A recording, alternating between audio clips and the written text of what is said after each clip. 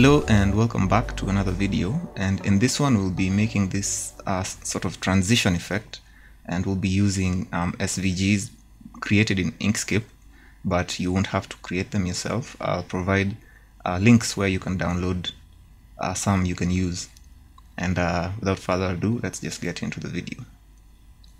So we'll be exploiting the transparent shader to create this effect, and this is what we'll be trying to achieve basically.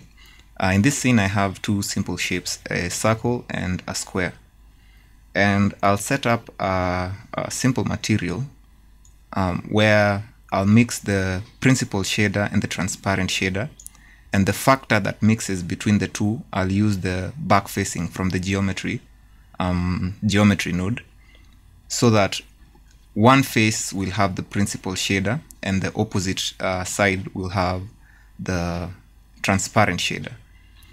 Under the material settings, I'll set the blend mode to alpha blend, and that will just enable the transparency to work in the viewport.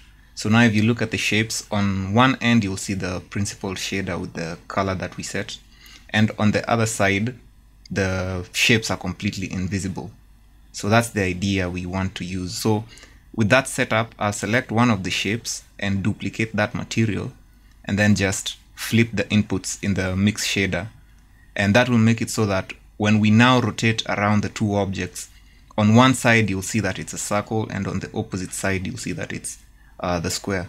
So that's just the idea that we're going to use to have say the cheetah transform into the leopard on now a collection of these small objects and shapes.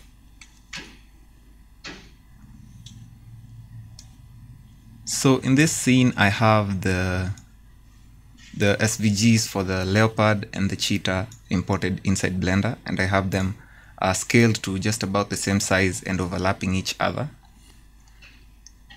They also have the same material, and by the way, when you import them from Inkscape, you want to have them as a solid object as you import them into Blender, because if they're all separate objects, you will have them, each of them will come with their own separate material, and because there are so many objects, you'll have like a mess of several materials that you won't be using. So you want them to be one solid object, so that when you import them, they will come with just a small number of materials.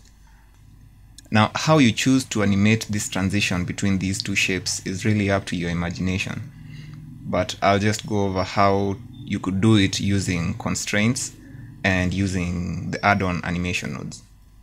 And another reason why it really helps to import the vectors as one solid object at first is because it's much easier to add constraints on them as one object, and when you separate them into different objects, they'll all carry that constraint that was created when they were one solid object. So I'll select the leopard and hide the cheetah collection, and then I'll add the copy rotation constraint and just set it to affect the rotation on the y-axis, and then I'll select the object and convert it to a mesh, and then merge the vertices by distance just to reduce the number of extra vertices that are not needed in the object. I'll then highlight everything inside edit mode and then hit P and select separate by loose parts. That will just separate all the tiny different parts into their own separate objects. And then in object mode, I'll set the origin of all the different parts to their center of mass.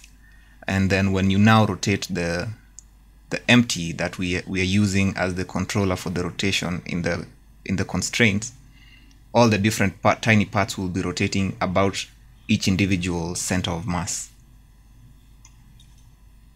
I'll repeat the same process that we did on the leopard on this collection of the cheetah, with the only difference being that the shapes that form the cheetah are initially flipped, so that as you rotate and the leopard disappears, the shapes of the cheetah are now going to form with the right side facing the camera.